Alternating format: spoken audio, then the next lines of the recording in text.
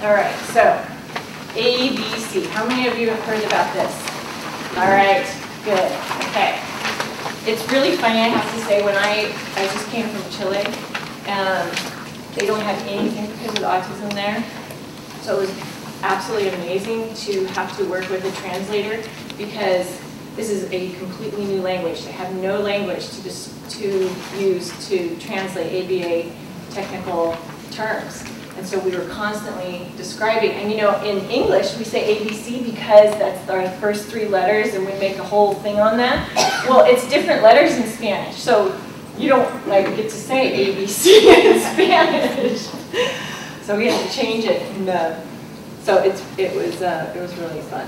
Anyway, so Cooper, Heron, and Hayward came out in 1987 after 20, 40 years of research had been done, starting with Skinner, about behavior and how do we understand, how do we analyze, how do we know how to change, how to improve, how to teach, using this aspect of applied behavior analysis. It came out of experimental behavior analysis because it took a lot of experimenting and trying, and then we decided to start applying it. And so people who are applied behavior analysis are those that are practitioners working out in the field. Experimental behavior analysts are the ones that work in the clinical setting and lab settings to experiment on new strategies.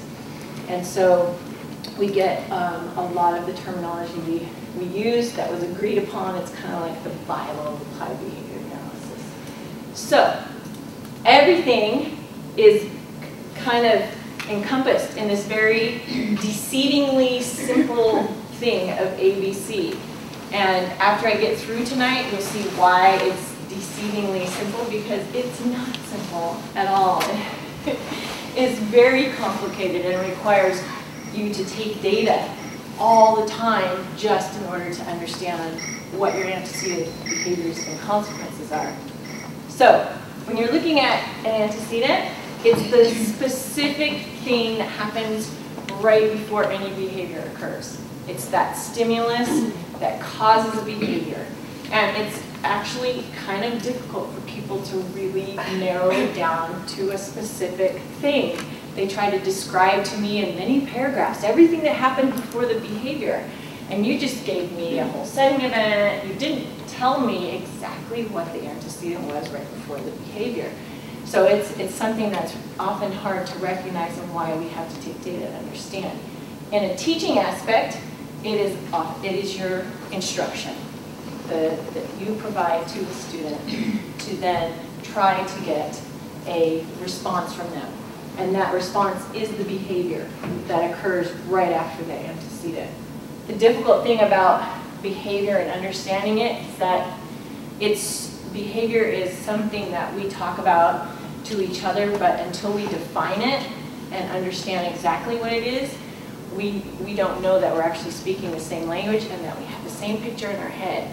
If somebody says to me, he tantrumed, well, there's 50 different types of tantrums somebody could be having. And so to me, you can tell me tantrum, but then we need to go through, you know, is he laying on the floor? Is he kicking his feet? Is he throwing things? Is he screaming? Is he hitting it? You know, is he engaging in self-injurious behaviors?